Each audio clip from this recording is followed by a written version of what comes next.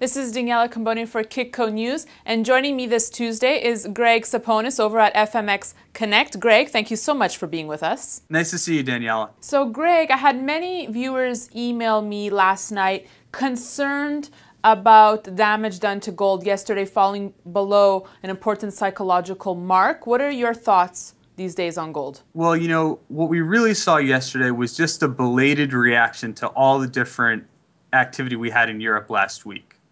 We've had the rating agencies sounding the alerts with Euro member states and with individual banks in the said countries. That has people nervous.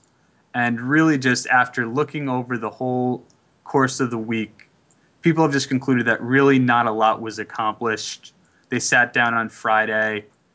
They tried to pass some additional fiscal measures for member states, and they couldn't even get a consensus. The United Kingdom really stepped back and said they didn't want to be too heavily involved in what was going on forward. Finally, the really big macro thing that happened was the ECB lowered interest rates, which just fundamentally weakened the euro and strengthened the dollar. And in these markets, all commodities, including gold, have been very sensitive to dollar prices. And that's really what kind of sent gold selling off $50 yesterday, just a belated reaction to what happened. All right, Greg, would like to get your thoughts on what Dennis Gartman recently wrote. He said so much damage has been done to the psychology of the market in the past week, and so many late longs have been caught off guard that we think wholesale liquidation and perhaps forced liquidation shall be the outcome. What are your thoughts on this? Well, he's certainly right that gold is no longer in the same rallying mentality it was even 3 or 4 months ago. I don't know that we're ready to flip the switch into a full bear market just yet. The sell-off was exacerbated by some technical weakness, specifically a failure for February futures to be able to kind of hold gains above 1750. But we still think there's a lot of support looking towards a 200-day moving average near 1616. And below that, the September 26th low of 1543.30. We would expect some more long-term buying to emerge near these levels. Now, if we do get down to those levels and the selling continues, then I would start looking at the charts and say, Gartman's probably right. But right now, I would hold off and say we could go down another $50 and be back to the same orderly market we've been seeing these last couple of months. All right, Greg, let's talk about today's FOMC meeting. Do you expect the Fed to be more optimistic? Well, there was actually a new Bloomberg survey that just came out, and what they said is that 2 out of 3 economists that they surveyed are expecting the Fed to revisit its interest rate pledge by June. And just to briefly summarize what this pledge was, they said that they would keep the interest rate between 0 and 25 basis points through sometime, in mid-2013.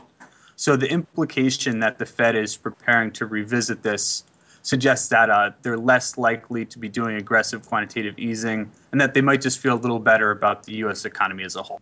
All right, so optimism expected. Greg, let's switch on over to that chart you sent me. What should we be looking at technically today? I touched on the technicals briefly along with the comments with Gartman, but the key thing is that key support was really broken yesterday, 1700, 1705. It was really kind of just decimated in yesterday's sell-off.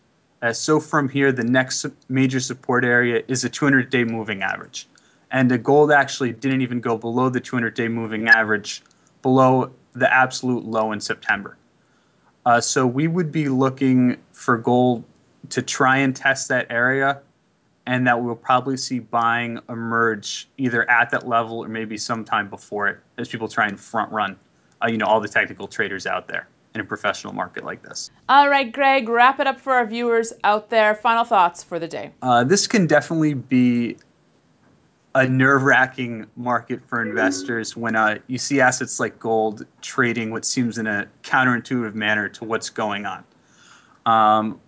What those investors need to appreciate is that this is kind of a market that's dominated by the need for dollars. And because of that, the other assets fundamentals can fall a little bit to the wayside, at least for the short term. The thing is that for investors who really are long-term bulls, this is actually something to be happy about, not to be upset about, because it really lets them to buy the asset at what they think it's worth and not an asset that's desired for other reasons, not the least of which is how accountants can spin it on their balance sheets. All right, Greg, thank you so much for your thoughts today. Thanks, Daniela. Have a nice day. And thank you for watching. As always, you can email me your comments and questions at newsfeedback@kitco.com. For Kitco News, I'm Daniela Cambone.